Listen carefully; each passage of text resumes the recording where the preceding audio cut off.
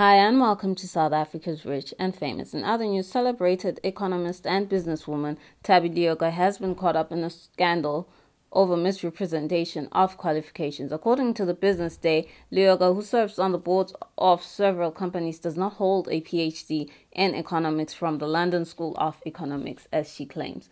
The misrepresentation of her qualifications was allegedly one of the reasons which led to Remgro withdrawing her appointment at its annual general meeting on the 4th of December. For more stories like these, kindly do subscribe.